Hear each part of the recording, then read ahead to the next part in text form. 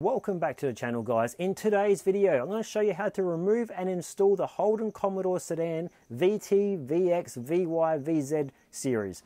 So there's not much that changes through these models, and the process to remove the headliner board is almost relatively the same. However, what does change is between the two sun visors you may have an overhead sunglasses console. If you don't have that, you would have just a middle rear dome light. Also, what can change is you may have the sun visor lights in the sun visor shades itself, and if you do, you would have the wires that run from the sun visor itself into the headliner. Also, at the far back where the rear grab handles are, you may have courtesy lights behind and in those grab handles, just below them. And if you do, the wires will run from them into the headliner, well, on top of the headliner, and you would have to make sure that they're all detached before you take the headliner down. Also, you may have your wiring system that powers the whole headliner lights and all the courtesy lights. You may have the harness attached to the headliner board itself on the driver's side B pillar. So when you take the B pillar down, you can get in there and unplug that before you drop the headliner down. Otherwise, it will snag and pull on the wires. Other models will have the wires that run straight into the roof, through the metal part of the roof, and then just down into the headliner itself. So the headliner actually comes away from the wiring system. As for colors, they come out in a few different colors. So they will come out in a light grey velour, which is a number 3 material, light grey velour. They also come out in a flat knit material, which is like a stitch pattern, and that will be our number 7 cappuccino light grey material as well.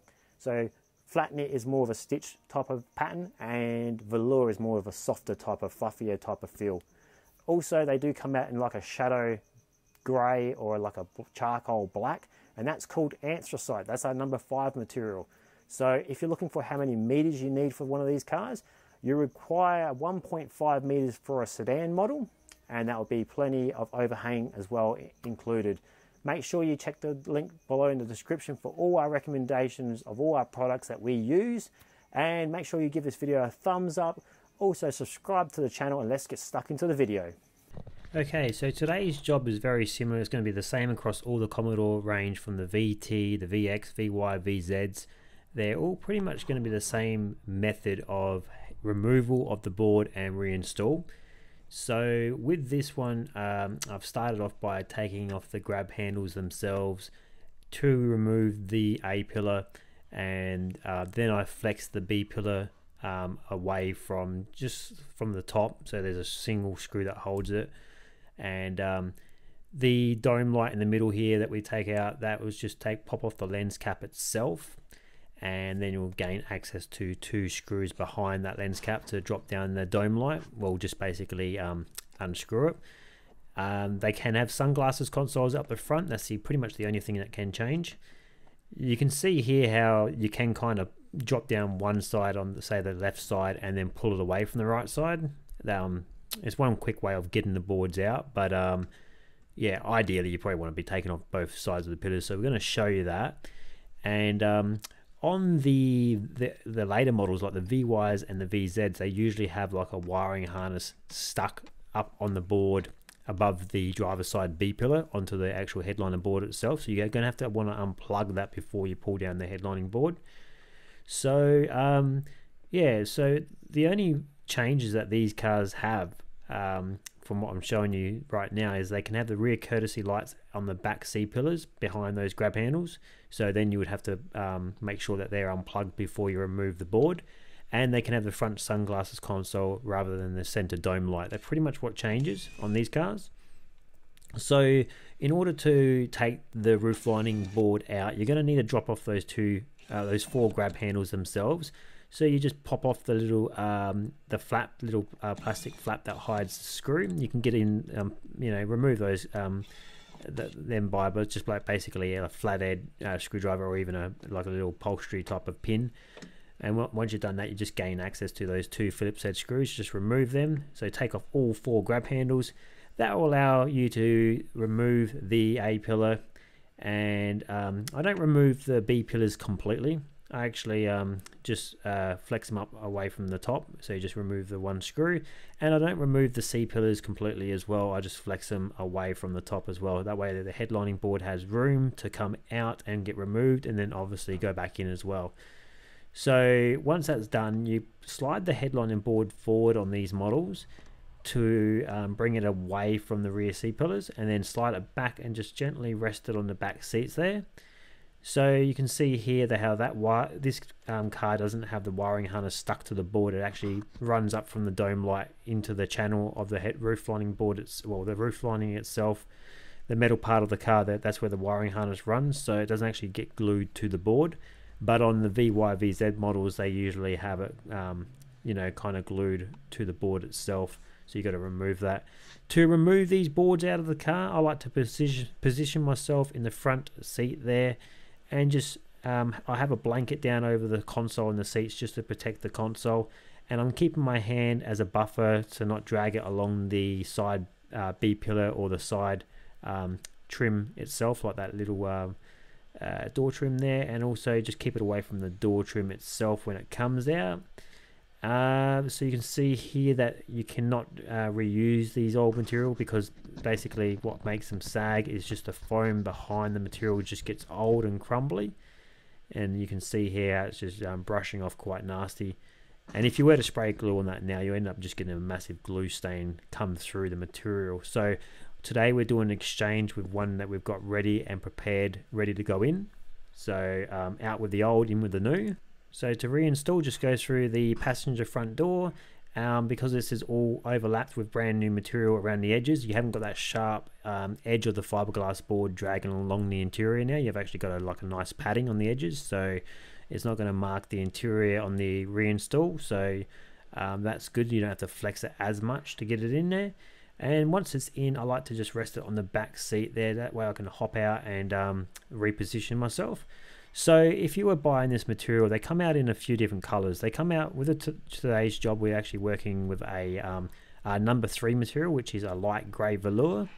But they also can come out with our number 7 material, which is a cappuccino, a flat knit. As you can see right here in front of us, that's a flat knit material. It's got like a stitch pattern, and the velour is more of a softer feel. So they come out in those two styles of light grey. They can also come out with a colour that's kind of like a shadow grey, it's like a charcoal black, and that's called anthracite. That's usually seen on the VZs and VYs, but you can actually get in the earlier models as well. So, and that would be our number 5 material. As for how much you need, you'd want to be ordering 1.5 meters for these standard sedans, because that's all you require. They actually measure in a bit less than that if you were to go like rotate the actual headliner board differently on the roll itself, and then you can actually go like 1.2 I believe. But yeah, we sell it at 0.5 meter length, so 1.5 meter is your order to get material to suit these cars. If you have got a WL or WK like Statesmans and Caprices, they are longer at the back, so you're going to need probably the 2 meters, or just make sure you measure those ones, because I haven't exactly got the measurements in front of me, but they're basically the same setup on how to remove and reinstall these cars. They're very similar pretty much. So position it all into location. At the back there, you just want to line up the back section. There's nowhere to actually position it itself. You just got to line it up so it's quite center. Up the front there was a couple of tabs you could we pushed the headlining in and under, and the tabs actually hold up the front. Then push in those rear C pillars so they're all located and lined up. All right, now we go ahead and put in the A pillar. Before we do it, all the plastics like the actual grab handles and the sun visors, you want to put all these pillars back into location, of course. So feeding it down that back section there can be quite difficult sometimes, depending on how stubborn the actual the actual rubber seal is. Just got to make sure that it doesn't tear into the seal itself, and just the pillar goes under the storage seal so it doesn't actually rip into it. But once it's done that, you can feed it down to the behind the dashboard so it gets in there nice and seated, and then run that seal so it sits over the top of the A pillar itself. And then once you feel that it's all in location, you can give that gentle hit with your palms or your fist just to knock in those clips, as long as they're all located and lined up perfectly. You can reposition the headlining board to make sure that it all lines up at the front there, because we haven't screwed in any of the sun visors yet, so we can still shift the board around a bit.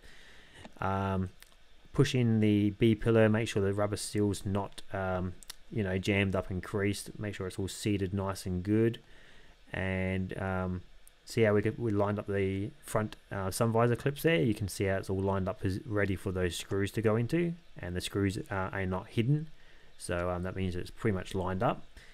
And yeah, we can go ahead and do those, because that will line up the front just by putting those in. Now we know that the board's all lined up at the front. Yeah, so it's all coming together quite well. Sometimes you want to do them by hand on those sun visor clips, because they can get quite brittle, and if you do them up too tight you can actually bust out the actual little surrounding chamber inside. So we're just using an upholstery skewer now just to pull out any imperfections and creases and little fingertip dents, but they will come out over time as long as the car just sits there, bakes in the sun, and as the car warms up the foam and fabric's going to expand and just give off a cleaner finish anyway. But we will go ahead and just give this one a nice good clean over with our cleaning products that we use, and yeah, just use the upholstery skewer as well just to pull out any imperfections and give the plastic trim work just a bit of a freshen up. We'll just give that a bit of a clean and tidy up. So we'll go ahead now and just put the sun visor on. You want to line up one screw first and then get the other one in, and sometimes they can be slightly off here, as in like you got to kind of push the headlining material or the board out of the way to line up the screws, because they can sometimes the board's slightly in the way. But yeah, it's that all went up pretty well. So yeah, so we'll move on and put on the grab handles now. As for tools that we were using for the these models, you're pretty much using the Phillips head screw, the flathead screwdriver, and sometimes on the sun visors they do have the T15 Torx head screw bits. So they're pretty much all the tools you would need for today's job, and other than the recovery stage. But we have several videos that will show you how to recover one of these headliners when they do sag, so we'll make sure that link is in the description below. So make sure that you're using the correct screws that came out of where they came from. So that little black screw was the one that holds the B pillar in up the top, and the little tiny chrome little screws, the Phillips head screws, they're the ones that hold in the grab handles, and the gold ones are usually the ones for the center dome light, and the super thin screws are the ones for the sun visors, which can be the T15 or the T10 Torx head screw bit. You can see that rear C pillar right at the back there has a slight lift to it. This one was like slightly broken from when we first started. You can see right at the back C pillar, you can see that it's lifted a bit. It's pretty common to see that because they're quite brittle at the back section there, or maybe someone's yanked at it when they maybe installed a like a antenna wire. So there's not much we can do about that, but we could probably put a bit of 3M double-sided tape or a bit of Velcro maybe to close the gap at that back section. But that's why it's always good to take a photo before you work on these cars. That way you can see what needs to be done, and other things like what's the lights are they working or not. So it's always good to check the lights before you start the job and check them at the end, make sure that they haven't played up. So we're just giving the pillars and the headliner a good clean over, just to remove any grubby marks and give it a good presentation as well. We're just using the Super Cheap Auto brand carpet and foaming upholstery cleaner. It comes in that little purple and blue can. So from my experience, it doesn't matter how much you spray, it doesn't leave a stain behind, so that's why we like the product. And yeah, we can move ahead and probably just jump in the driver's side now and finish off what we've done. So the dome light obviously needs to be reinstalled as well. So yeah, it's always good, like I said, to just make sure that the lights are working before you start. So just make sure you do check all your lights, any lights under the sun visor. Check your dome lights, your sunglasses console, if there's any, the rear courtesy lights behind the grab handles. Just make sure that they all work before you start the process. That way, in case you accidentally hit the wire with a screw and you earth the system, you kind of know exactly where you've done it. You can double check on yourself. But yeah, just check after you've reinstalled all the units. Just make sure that they all operate correctly. Those lens caps there, we just they're usually quite sturdy and strong on these cars, so they normally never give you any issues. But just give them a bit of a clean, because sometimes there's moths and spiders and weird stuff in there. I don't know how the hell they get in there, but yeah, give it a good clean while you've got it off, and and we'll just go ahead now. We'll jump in the driver's side and finish off that side. So if you're finding this content helpful, guys, make sure you give this video a thumbs up and click that subscribe button as well, to help this channel grow, and maybe even just leave a comment below on what you might want to see on the days and weeks ahead. We can always load up that content for you guys, or what you found nice and helpful in this video, and that'll be also good feedback to hear too. But yeah, so recline the seats back up again because we're done with this side, and obviously you want to just, you know, give the upholstery a bit of clean as well in case there's any foam fibers, orange foam fibers that has landed off the headliner, the old one, onto the upholstery. Just want to make sure you vacuum or clean all of that up. So yeah, we'll hop into the driver's side. We're pretty much just got the pillars and the grab handles and the sun visor to put on this side. They have got a little microphone that we got to position correctly on the A-pillar. And you got to also make sure you don't snag that wire while you plug in the A-pillars as well. So you push it down under the sill, down behind the dashboard there. And once it's in location and down further enough for that first little plug, the clip, to go into, you want to start by pushing that in. And then there's a middle clip and a top clip. And you want to just make sure that they all get plugged in. Come to the back section there, feed it under the B-pillar. Run your finger down there, or like a plastic trim removal tool, just to feed that seal over the top of the A-pillar itself, so it sits all nice and flush and it doesn't look all creased.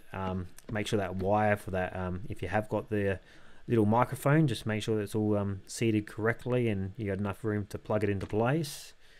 It was a bit snagged up the top there, so we had to just drop down the B-pillar, the A-pillar, sorry, just to feed that microphone into location more correctly. So we'll just finish off installing the A-pillar, and then we'll put on those two grab handles, the sun visor, give this headliner a tidy up, ready for handover. We will suggest to the customer that they always look the best after a few warm days, because as the car warms up, the foam and fabric kind of expand and just give off their cleanest finish, so any imperfections usually just swell out. And that's it, guys. So hopefully you found this video helpful, and we'll see you on the next one. Catch ya.